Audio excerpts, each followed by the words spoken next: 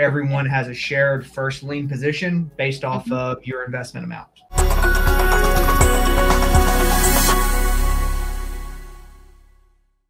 But what security do you use for these loans?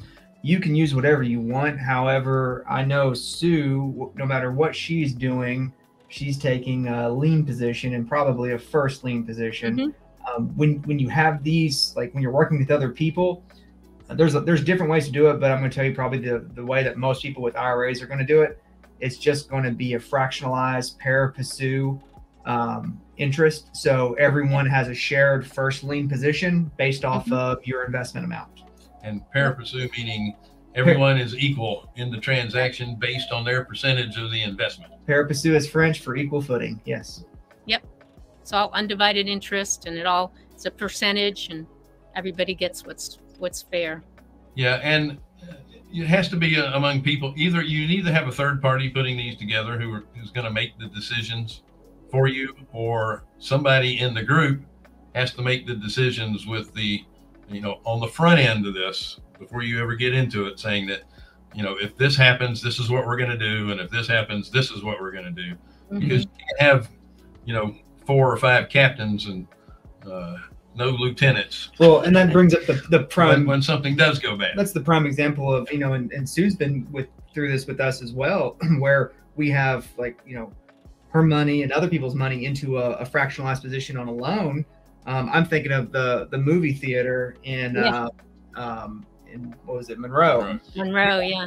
And we had to play quarterback on that because we went through, we had a movie theater and a restaurant, and we went through COVID, and it was shut down. And so how do we work through this? And well, Sue, did it work out okay? Yeah, it worked out great in the end because our agreement, our note, it was we made sure that we were covered with extension fees and late fees. So even though it was months and months, we all made out well. We just had to be patient.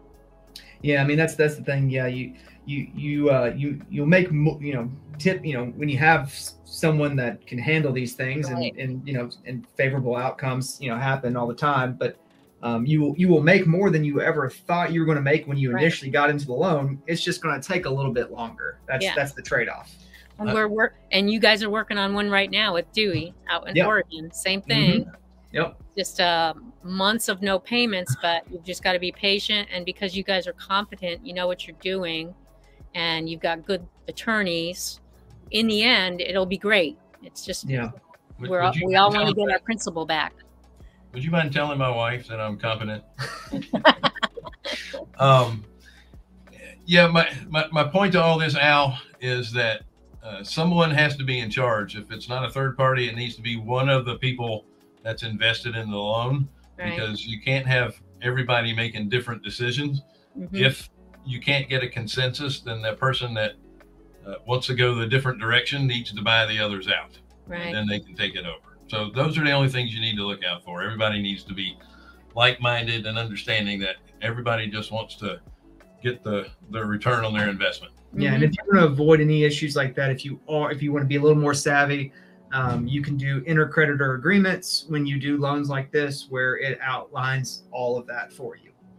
Yeah, who makes the final decisions, that kind of stuff.